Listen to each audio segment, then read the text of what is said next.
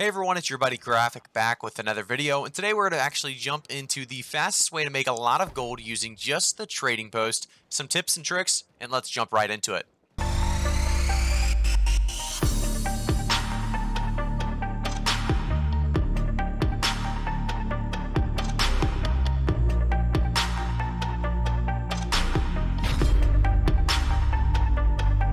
So guys, we are here, like I said, back with the trading post, kind of some tips on how to make a lot of money with the trading post very quickly. The first thing I'm going to suggest, guys, is going to your faction shop and checking out some of the things that you can buy.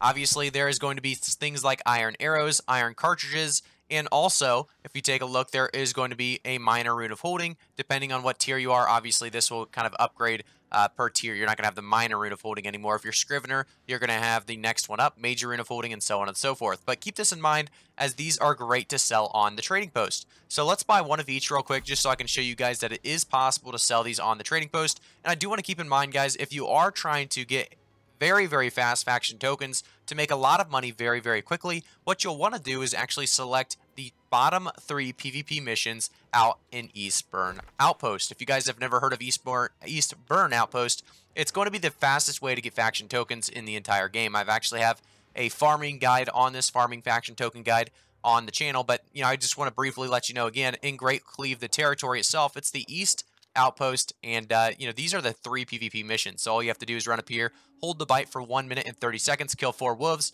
retrieve these experiment results, and then bring them back over to my ping right here and turn them in. So it's a very fast, about 5 minutes to complete all 3, and you get quite a bit of faction tokens.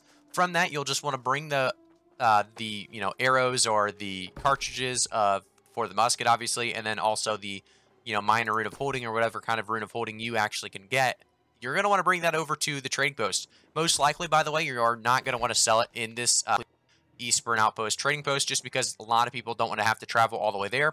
You're most likely going to want to bring that back on over to Everfall. Use a recall to the house or recall to inn, just so you guys can skip out on the Azoth carry weight that comes into play. So try to use a recall to house or recall to inn, whether it's an Everfall, Windsward, both very popular places for things like the Rune of Holding, and then also, like I said, bullets and arrows as well. So make sure to keep that in mind. Another great way, by the way, and I want to talk about the next great way to use the trading post, utilize the trading post for a lot of gold. But before we do so, I do want to show you guys how this all works. So what you'll do is you'll just go down to, like I said, a more popular settlement or outpost area, and you'll just list all of these for a little bit undervalued. So you'll want to put them, just slightly under the lowest if you want to sell them instantly. And then if you don't really care when they sell, you can just put them for, about where they're selling currently. So let's just place the order. Obviously, 100 gold on this test server. There's not going to be much really to compete with, but I do want to just show you guys how it all works here. As we get to the minor rune of holding as well,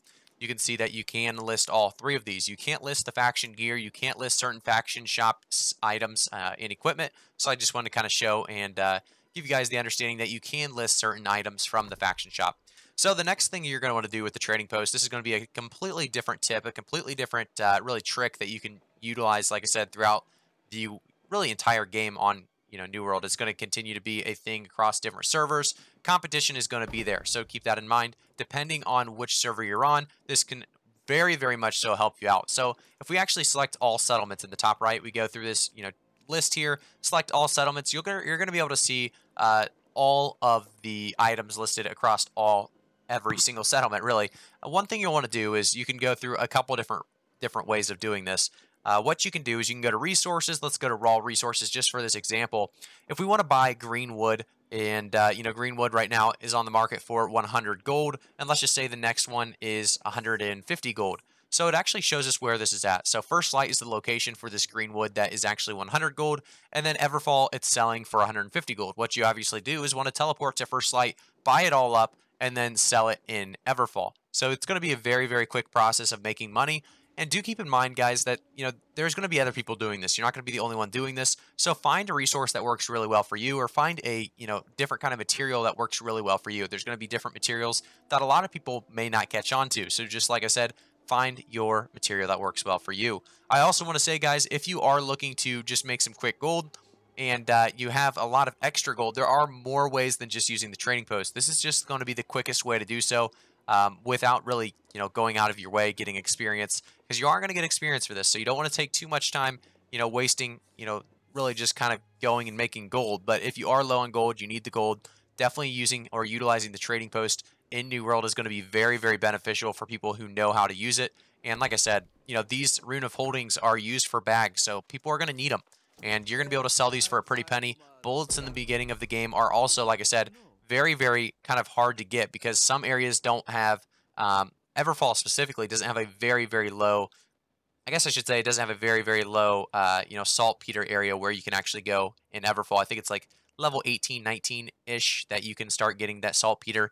And I think it's the north, let's see here. I think it's this northeast side of Everfall in this top left area. So that's where you start getting saltpeter in about 15, 19 range. And some of these other starting zones do have some saltpeter, but a lot of people don't go out of their way to actually get them. So buying bullets is definitely going to be more profitable on the faction shop than buying arrows, most likely, just because of the little bit more complication there. And then minor rune of holding, as well as all the other runes of holding, help you craft bags, which are just absolutely huge in New World. People love bags, obviously different perks, and just leveling it up in general, leveling up that skill of crafting in general. So just keep that in mind, guys. Just want to kind of give you a trading post overview, the couple different ways to actually get yourself involved with the trading post and actually start making money on the trading post. It's just one of those, like I said, tips and tricks for you guys. If you have any questions, let me know in the comments down below. Thank you guys again for tuning in, making sure to subscribe to the channel, turn notifications on, and I'll see you guys all in the next one.